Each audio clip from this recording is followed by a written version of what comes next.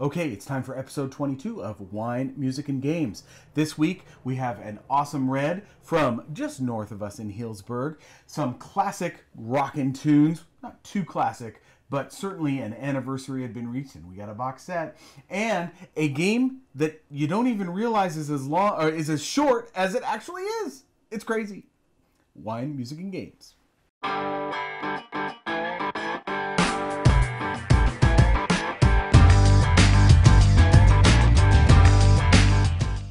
So how you doing, Honey Bunch? I'm doing good. How are you? I'm doing great. I mean, we are fully immunized at this point. Got both shots in arms. At this point, we probably have even, when you're seeing this, had brunch with our parents who are fully immunized too for the first time in over a year without, masks on, separated tables and all this crud.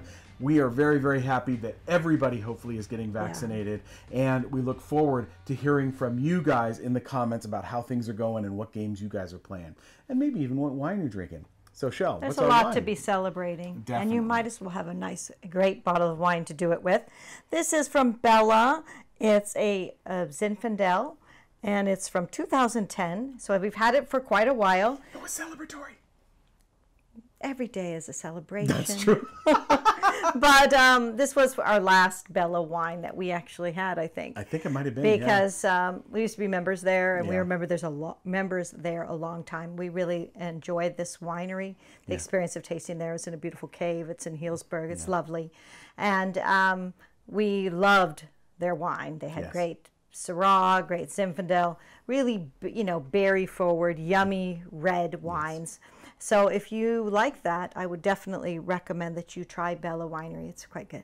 I mean, 11 years old, this thing held up great. Perfect. It was wonderful. And, we have gotten away from kind of new world wines and gone more old world style, as you probably have seen from some of the things that we've done. But man, this was a great bottle of wine. And though we're not really Zinfandel drinkers anymore, which is probably one of the primarily reasons that we loved Zinfandels initially. That was our big wine. One of them. And there's a lot here in California. Yeah, we have a very good selection of Zinfandel here. Yeah. All right. The music this time is the first album, which has just been now released in an anniversary box set here of the Black Crowes' Shake Your Money Maker. This is the box set. This is the iconic album cover. Great stuff. This a disc set has the original. It has a disc of B-sides and then a two discs of a live concert from that time period.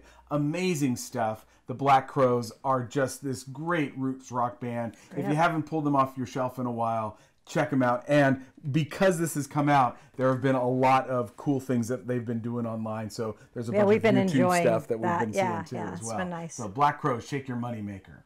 All right, and for our game, Majesty for the Realm. This came out a few years ago from Marc Andre and Glück, 2 to 4 players. It has 7+ on the box as the age limit and says 20 to 30 minutes. And even though I told Shelley it was a very fast game, when we pulled this off the shelf again, I forgot how fast Shelley it was. forgot how fast this was going to go, because you're drafting cards every round, and you are going to draft 12 cards total. The cards work synergistically, so they score during the round, and then you score points at the end.